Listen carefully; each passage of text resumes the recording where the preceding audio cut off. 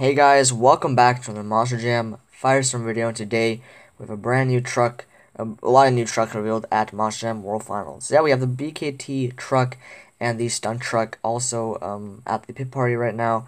So yeah, let's get into the news. So yeah, we have the brand new Son of a Digger hood. Well, not a brand new hood, but really interesting hood for Son of a Digger laying in the graveyard. We have the brand new Bad Company finally revealed. Looks incredible. It's a reflective paint scheme, glow in the dark, I think it is called. Yeah, really nice. Thank you to the John Gordon Bad Company team for showing some close-ups, and yeah, looks really cool. Next up, we have the Excaliber Monster Jam truck from Tom Foolery Motorsports, also finally revealed. Charlie Pauken was there for the live revealing on a live video since he is in Germany right now, and yeah, looks incredible, beautiful looking piece, and can't wait to see this thing debut in Monster Jam. And the Big Kahuna also was there just to show it off real quick. Thank you all so much for watching this video. Please like and subscribe. More content coming out soon, and I'll see you all next time. Goodbye.